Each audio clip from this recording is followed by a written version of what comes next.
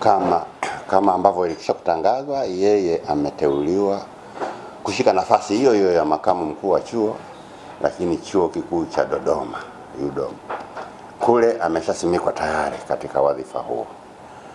Kwa hiyo ilibidi hapa leo tumuage, kama ulivyo utamaduni wa vyuo vikuu.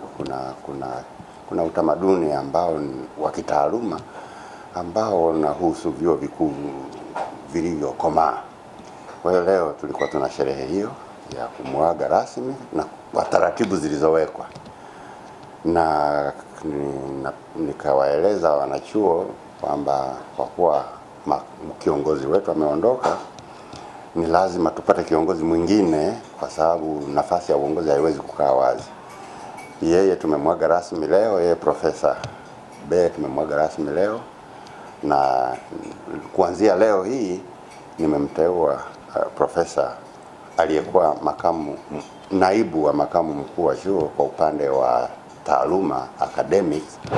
Nimemteua yeye ndiye aongoze chuo hiki kwa muda ambapo tunamtafuta mkuu wa chuo mwingine atakayeshika mikoba aliyoiacha wazi Profesa B.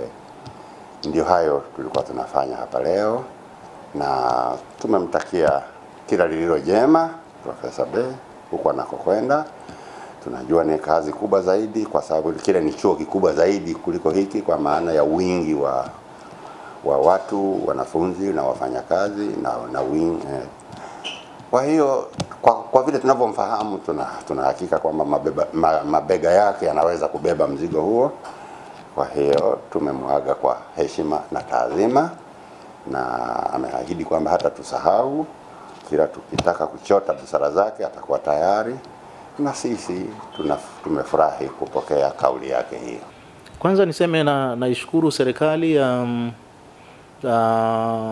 kwa kunipa nafasi hii nyingine na kwenda kukiongoza chuo kingine tofauti. Kile ni chuo kikubwa zaidi na yenye changamoto nyingi zaidi. Ni kwa nafasi hii lakini changamoto za kule nadhani zitakuwa nyingi kutokana na idadi ya watu na idadi ya wanafunzi. Hapa mimi na wanafunzi 5,000 kama nilivyosema, wafanyakazi 400 na program kama 40. Lakini kule tunakwenda nazungumzia wafanyakazi kama karibu 1,000 na ambao wako kwenye vyuo tofauti ndani ya chuo kile kikuu. Lakini pia idadi ya wanafunzi zaidi ya 20,000 na program nadhani nyingi, na ukiangalia pia eneo ni kubwa. Kwa hiyo kwa viwango vyovyote vile tunakwenda kwenye taasisi ambayo ni kubwa kuliko hii sasa. Lakini natoka kwenye chuo, na kimsingi kama nilivyoeleza kwenye maelezo yangu pale wakati naagwa, kwa kweli chuo kiko kwenye hali nzuri. Chuo chetu kina hali nzuri ukilinganisha pengine na vyuo vingi ndani ya Tanzania na nje ya Tanzania.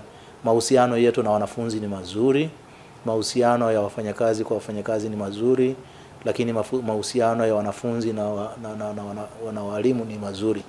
Lakini pia chuo mahusiano yake na taasisi zingine pamoja na serikali, tuko kwenye mahusiano mazuri. Chuo chetu kwa muda mrefu imeendelea kupata hati safi kwenye ukaguzi, na pia tumeendelea kupata maelekezo na tumeendelea kuyatekeleza maelekezo ya baraza la chuo yaliyokuwa yanatolewa mara kwa mara na yale yanayotolewa na msajili wa hazina kwa mara kwa mara.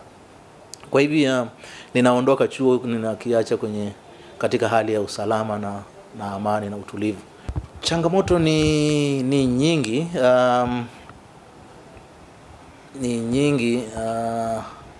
moja ambayo ninaweza kusema ni malazi ya wanafunzi wetu.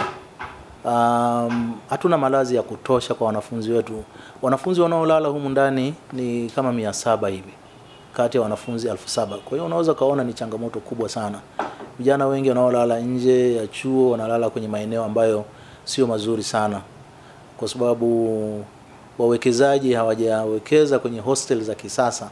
Badala yake labda mtu ana vyumba viwili uani kwake na nini anavipangisha, na vingine viko kwenye maeneo ya starehe ambayo sio nzuri sana kwa wanafunzi wetu. Kwa hiyo hiyo niseme ni changamoto moja ambayo ninaiona wenzangu watakao kuchukua madaraka lazima wafanyie kazi.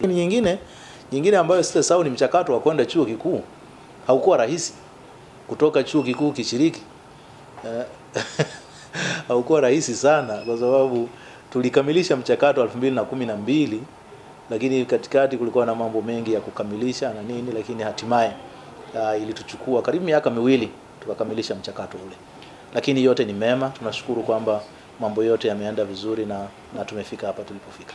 Kwa majina naitwa Hussein Omari, ni rais wa serikali ya wanafunzi Chuo Kikuu cha Ushirika Moshi.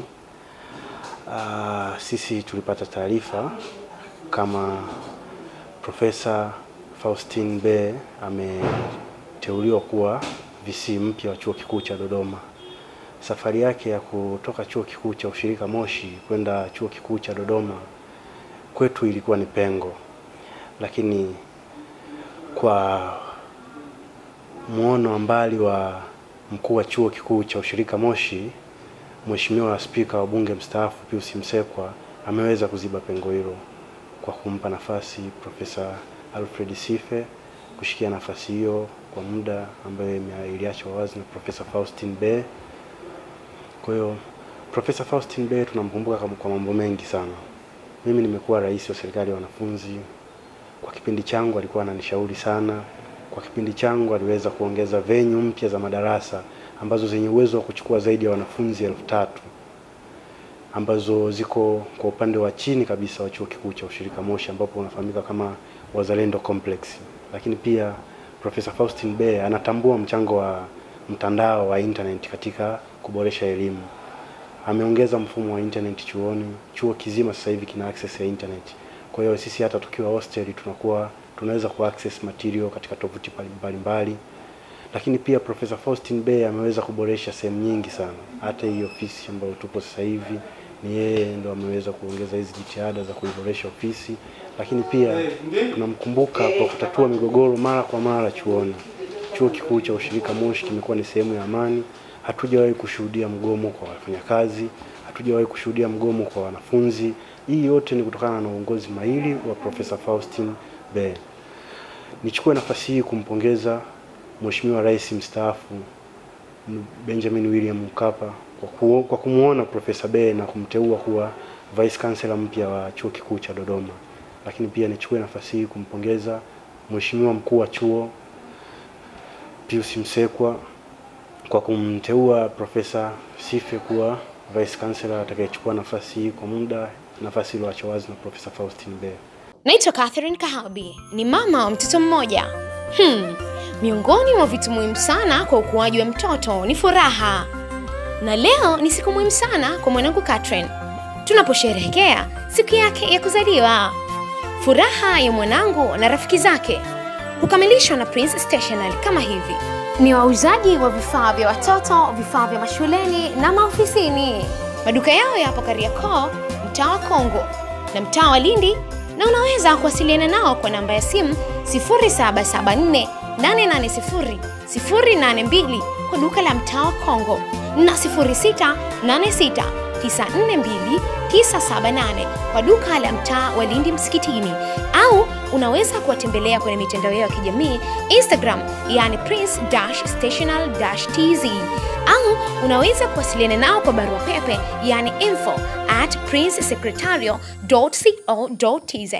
Kamilisha furaha ya mtoto wako na maduka ya Prince Stational.